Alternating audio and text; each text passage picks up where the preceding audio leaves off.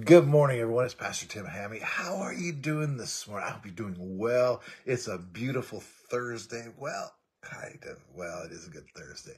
I mean, it is a little chilly, but yesterday was really cold. Hope you have your coffee this morning or tea or whatever you have. This morning we're dealing with Psalms 139, 23, and 24. Usually stop at 23, but today we're going to hit 24 as well. Check this verse out. It says, "Search me, O God, and know my heart. Try me and know my thoughts, and see if there is any grievous way in me, and lead me in the way." So I really love this passage of scripture for a couple of reasons.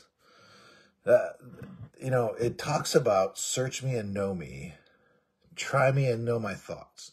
That very first part of the scripture is that one that says, God, well, see, what's interesting about God already knows us. When we say, God, come in my heart and know me, come and be my Lord, we're giving him free access to who we are, right? We're saying, God, you're my King, you're my Lord.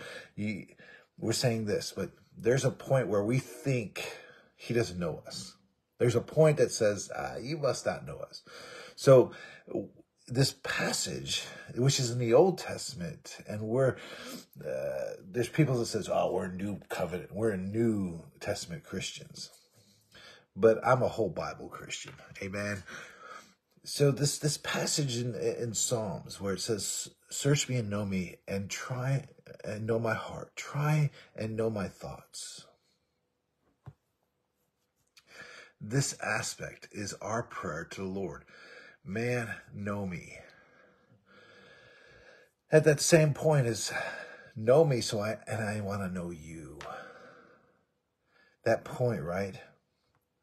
And it says, and see if there's any grievous way in me, and lead me in the way. The way is the things of everlasting, that thing, that point of that straight and narrow path, that point of following him that way, the way of the word, the way of God's word, that point, right? But it starts out with that searching, that deep prayer, that deep way of living, it's allowing that, I always want to level it up to a brain scan, but it's really a heart scan, right? A heart scan to a soul scan, to just saying, God, check me out. I want to be what you want me to be. I want to be the person that's after your own heart. I want to be exactly what you need me to be. I want to be a total follower of you.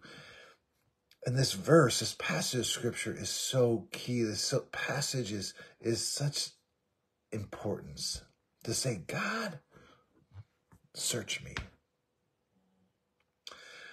It's more for you and me than it is for the Lord.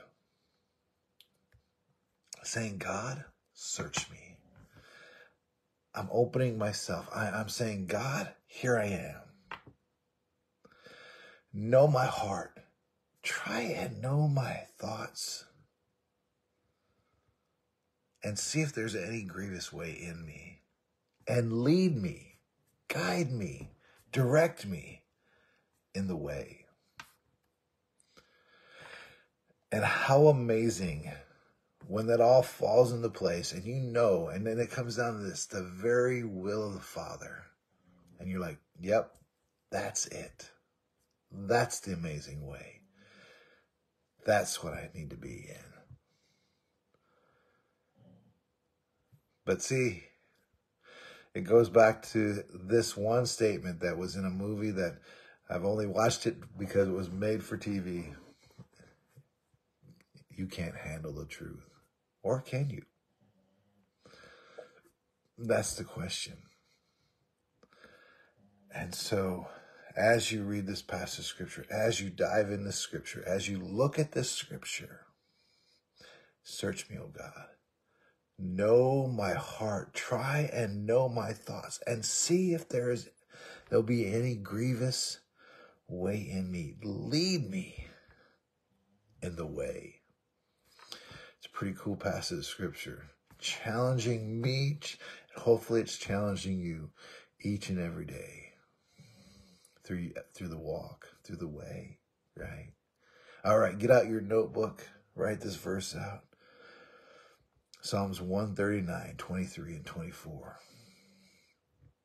Search me, O God, and know my heart. Try me and know my thoughts, and see if there be any grievous way in me, and lead me in the way. Write that passage out, put a O, observe it, A, apply it to your life, P, pray. So let's pray. If you have any prayer requests, go ahead and put it in the comment area below.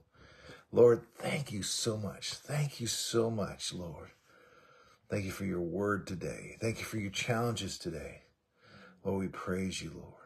Lord, I pray that you just, if there's anyone sick, that you heal their bodies. If there are those that are well, keep them from being sick. I pray for our government, that, Lord, that you give them wisdom. I pray for those that are in the government, as they make decisions, give them wisdom. I pray for those that are in need, that you provide for them.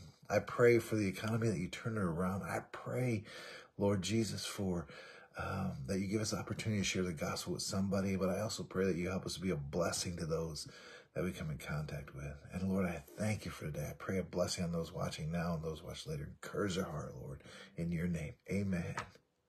Hey, I just want to tell you, this is the last devotion for this week. I pray that you have a blessed day. Also, encourage you want to find a church near you, and may you bless them as you are a blessing to me as you tune in. And please pray as I travel to the first time in Oklahoma, Prue, Oklahoma. Can't wait to be with the Prue Assembly of God. Looking forward to being with them this weekend, and going to be preaching there. So excited to be in the state of Oklahoma this weekend. And so God bless you. Love you guys. Be praying for that service this Sunday, and be in the evening. So God bless you. Love you guys. Just so excited. I'll see you on Monday. Have a blessed day. God bless you.